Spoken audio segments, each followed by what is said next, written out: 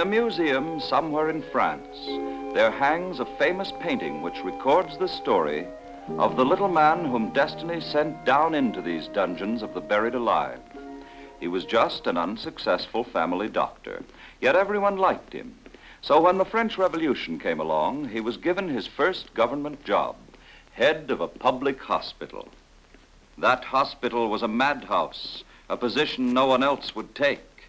Yet Philippe Pinel, failure as a doctor, was going there because inside his small body was a courage like steel. And that walk through the streets of Paris with his pet bird and his poor belongings was leading him to deathless fame. But to reach it, he was going to have to pass through purgatory.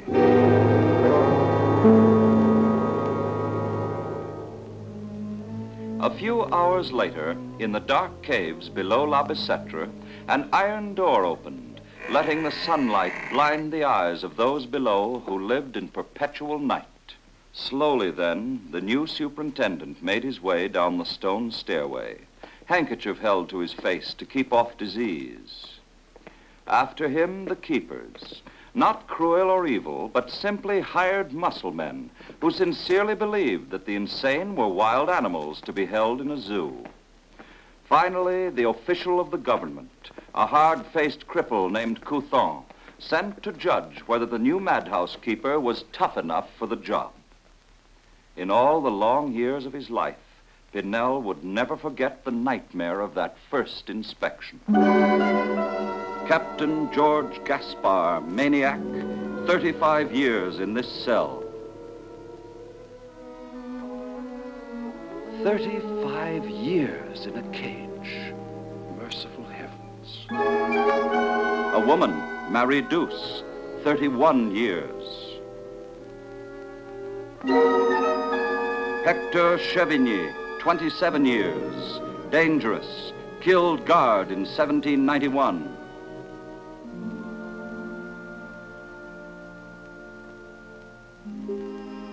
Seven nights later, Dr. Pinel took in his hand the one weapon that he would use, a whistle to blow for help only in the event his life were in acute danger. Secondly, a key to the cells, where he would go alone to free the tormented captives from fear. Finally, he ordered struck away the manacles of the dangerous maniac who had killed a guard, Hector Chevigny. For 27 years, this living thing had been chained against the wall of this cave. Once Captain Chevigny, officer of the Royal Navy, now mindless, no longer knowing the meaning of the fleur-de-lis branded on his hand when he had been imprisoned a generation before. His arms moved slowly, as if he could not realize that they were now unchained. And then, from the black corridor outside, he heard a voice. "You may come out now, officer of France."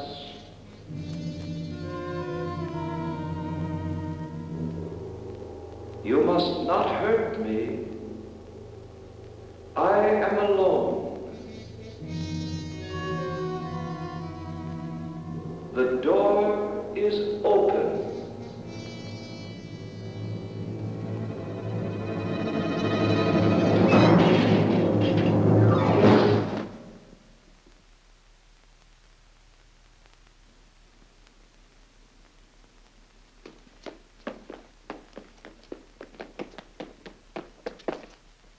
Only then, as Pinel stopped and looked back, did he realize that something had saved him. The blinding light of the sun. The sun. The sky. It is beautiful.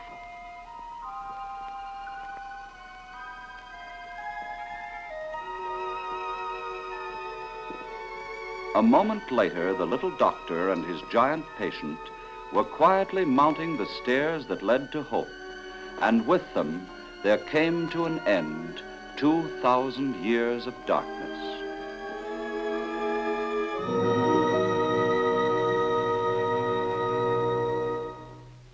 Thus, in the autumn of 1793, did a humble and modest man discover that love and kindness are the two greatest medicines known to science. And Dr. Pinel laid down some famous rules. 1, hatred and chains have never cured anyone of anything. 2, the mentally sick can be cured. They can be cured. They can be cured. And in the 2-year period that followed the arrival of Pinel, more than 100 suffering souls went up that stairway from darkness into the outer world of the light and the sky and the stars. And for this miracle, we must, to the name of Philippe Pinel, forever give honor. And for the terrible surprise that nearly destroyed him, we must forever take shame. Pinel has been turning madmen loose on the streets of Paris. There is no proof that they will not revert to their original state of madness and destroy our citizens in their beds. Quack! Madmen cutting our throats. Dangerous lunatics treated like humans. Stop him! Stop him! Stop him! A gang of street hoodlums laid in wait for him near the asylum and fell upon him to beat him to death.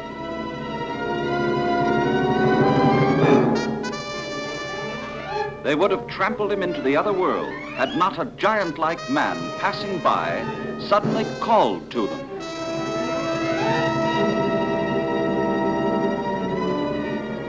And a moment later, using his heavy walking stick like a battering ram, that stranger plowed into the senseless mob.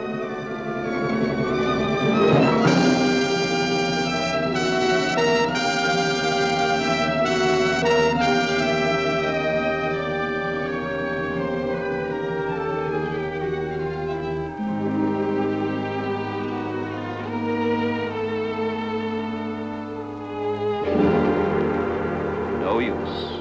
The iron gates, built to hold madmen in, served once to hold madmen out. And now occurred the unbelievable incident which Pinel told about at every lecture he gave in the years that followed, of how he lay gasping for breath, safe in his office, with the giant-like stranger gazing upon him with a strange look of affection, and how, as the two men quietly clasped hands, he saw upon that hand the fleur-de-lis. For by one of the great coincidences of history, the man who had saved his life was Hector Chevigny, whose mind had been cured by the kindness of Philippe Pinel. This dramatic event made Pinel world famous. Again and again, lecturing throughout Europe, he carried his message of hope to thousands of medical students. He wrote the first great textbooks on the treatment of mental cases, magazines, and countless articles. And in a little more than 100 years, we have come from the frightful ignorance that made these the tombs of the living dead to the growing knowledge that led them up that stairway to light, a knowledge that is working wonders today and brings back to happy and normal life people who were once believed to be incurable. All this beginning through the kindness of an unsuccessful family doctor who freed millions from their chains to march with us in the passing parade.